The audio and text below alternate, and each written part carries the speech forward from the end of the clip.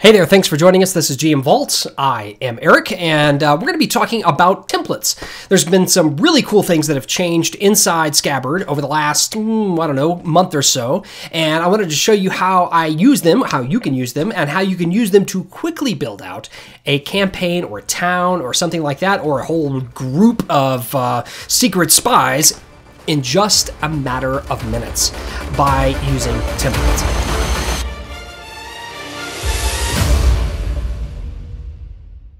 Okay, so what is a template?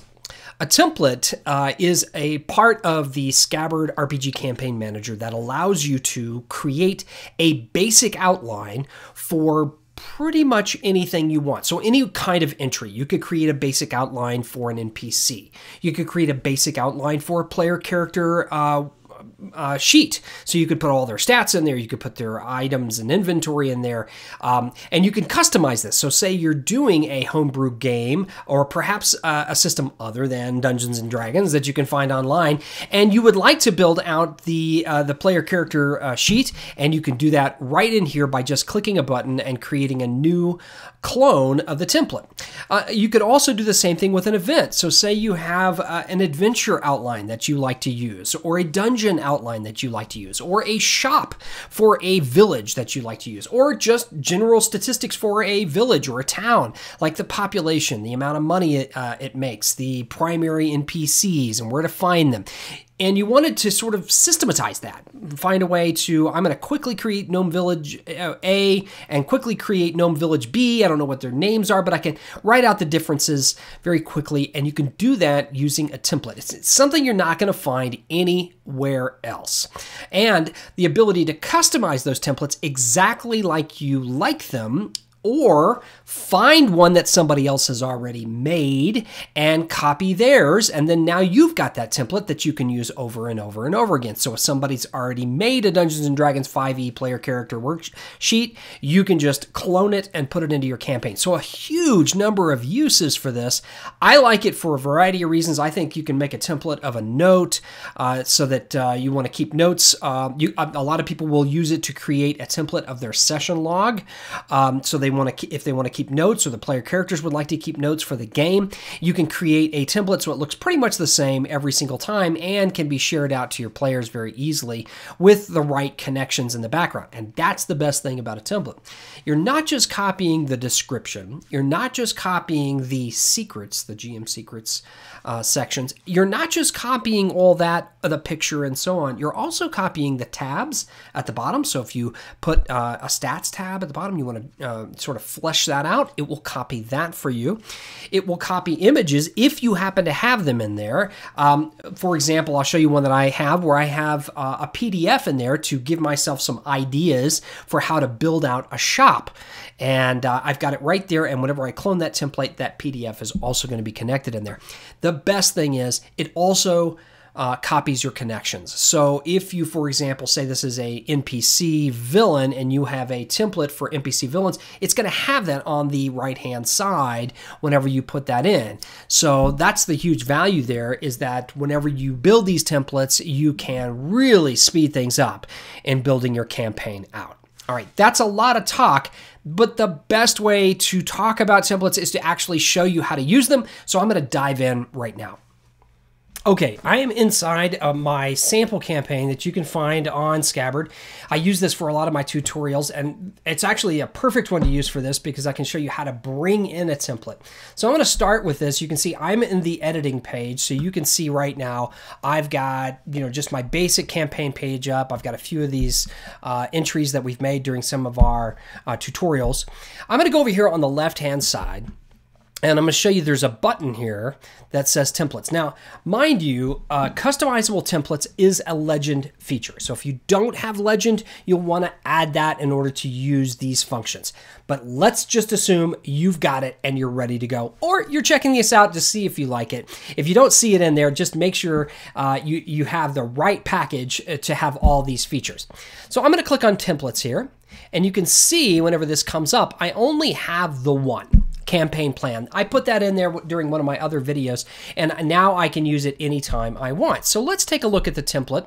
I'm just going to open it up here. The key difference between a template and any other entry is literally one click on the editing screen. So let's go take a look at that. We'll go to Edit, and you'll see here, that is the click you want. Is template true? Once it's a template, it's now loaded into your templates, and depending on the type of template it is, that's where you're going to find it. So we'll save this. This was a template of a campaign plan. I use this all the time, and you can see it's got this image in here. I know, crazy pictures. You can go back and look at my other video as to why I use these pictures for the campaign plan. But you can see over here, one of the things I don't have is any connections for this note. If I wanted to, I could add connections into this note. And we could go up here and we could put this in a folder. We could make it a sub-node or node of a place or node of an item. None of those really applied. GM node of a venture or something like that. But if I wanted to, I can create that here and then click save. And it will, when I clone it, it will also have that connection. So be aware of that. So if you make some really specific connections that don't make any sense, if you clone it, just make sure you take them off of the template and you'll be ready to go. Just take them off the template and save it, and it'll be fine because it saves like a regular entry. All right, so let's put in a new one. I actually want to go over to the content exchange, and I'm going to pull in a template and then add it into my campaign. So tips and tools, you can see there I've got content exchange. And this is just a shared place. If you have a gold star entry, you can share it on the content exchange. And you can see I actually have made a few, and they do show up in here. I've got the encounter template. Ravensmaw, that's my username. And then I've got the character template for D&D 5e. I actually made that, and you can see 35 people have cloned that into their campaigns and used it. So I'm glad. Some people love it. Fantastic. All right, so I want to pull in actually a village or town or city template. That's also one that I created, and I'm gonna all I'm gonna do is I'm gonna clone that, and I'm gonna put it into the War of the Mountain Gods campaign, and click clone. It's gonna take it into my campaign. Now you'll notice at the top here I cloned it, and it's still a template. Awesome, right? And you can see it's got a place category, large city. I don't really like that. I'm actually just going to change that, and we're going to make it a village right there and save it. Village, town, or city template. Now in this template, I just put some basic ideas in there. And down at the bottom, you can see I've added a lot of text here just to make sure it was a gold star entry. I just made sure it had all the text I could possibly imagine. And you can see in the stats what I added here, right? So I've got statistics, population, economy, government, some examples of what you can stick in there, some additional statistics such as the racial makeup of the city or town or village, right? And then notable locations, notable NPCs. So all the basic information. So we're actually going to go over here to places. Right here, I'm going to click the plus button and look what pops up. As soon as you add in a template for a particular type of entry, when you click on the plus button on the left-hand side, you will get a pop-up that allows you to create a blank new place, or you can clone the village, town, or city template. Fantastic. That's what I'm going to do. I'm going to clone it. We're going to name it Ugagua.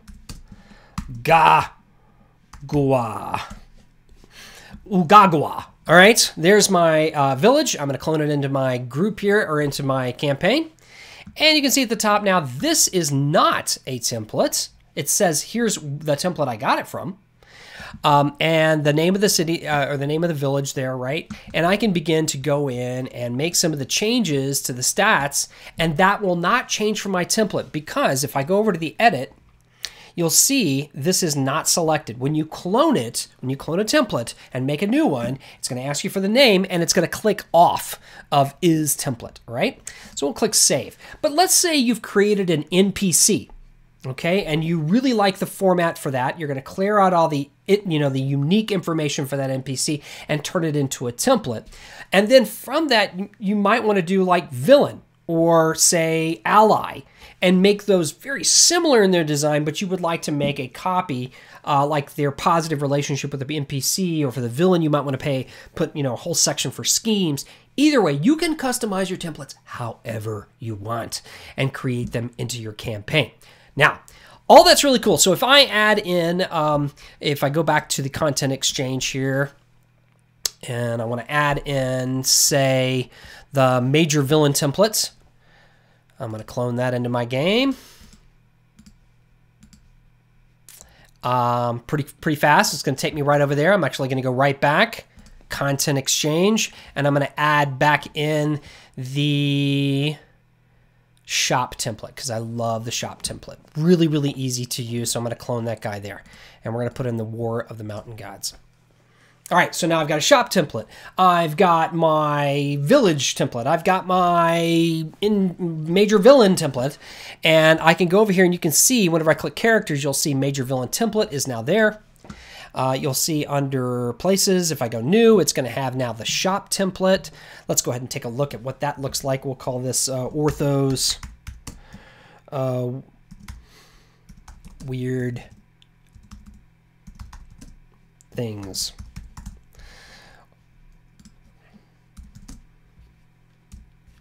Clone that. I like this one because, oh, look, I got a new one. I don't need that. And I want to show you what I put in here and how this is valuable. As you can see, it already comes up with a place category of a shop, which is great, right? If I go over to stats, it's got the stats already kind of ready to go to put item, category, and price.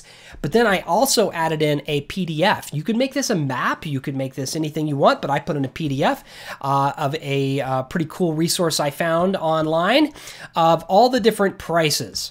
Right, so I can quickly take this, I can write in the prices, or literally, if I don't want to fill out the stats, I could just quickly add that, pull this up and say, yeah, he's got it there, and it's going to cost 19 silver instead of 5 silver because he didn't like the look of you. Right, so I can do whatever I want in there, and then I can also, you can see I put some other things in here. I've got a description of the shop, physical description of the proprietor, the owner, or whatever, a NPC voice. I do voices. So I like to do a lot of funny accents and things like that. So I try to put that in there. You don't have to. You can say gruff, nice, however you want to put it.